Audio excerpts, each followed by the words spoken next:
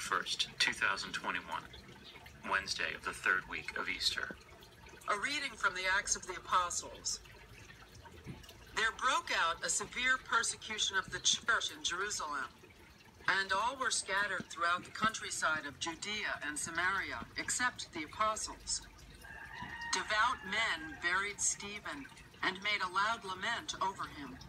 Saul, meanwhile, was trying to destroy the church. Entering house after house and dragging out men and women, he handed them over for imprisonment. Now those who had been scattered went about preaching the word. Thus Philip went down to the city of Samaria and proclaimed the Christ to them. With one accord, the crowds paid attention to what was said by Philip when they heard it and saw the signs he was doing. For unclean spirits, crying out in a loud voice, came out of many possessed people, and many paralyzed and crippled people were cured. There was great joy in that city. The word of the Lord. The responsorial psalm. The response is, "Let all the earth cry out to God with joy. Shout joyfully to God, all the earth. Sing praise to the glory of his name. Proclaim his glorious praise. Say to God, how tremendous are your deeds. Let all the earth cry out to God with joy. Let all on earth worship and sing praise to you. Sing praise to your name. Come and see the works of God, his tremendous deeds among the children of Adam. Let all the earth cry out to God with joy.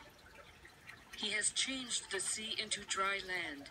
Through the river they passed on foot. Therefore let us rejoice in him. He rules by his might forever.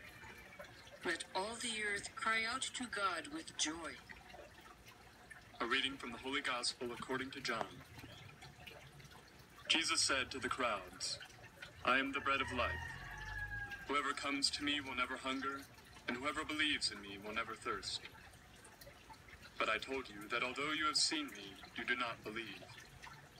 Everything that the Father gives me will come to me, and I will not reject anyone who comes to me, because I came down from heaven, not to do my own will, but the will of the one who sent me. And this is the will of the one who sent me, that I should not lose anything of what he gave me, but that I should raise it on the last day.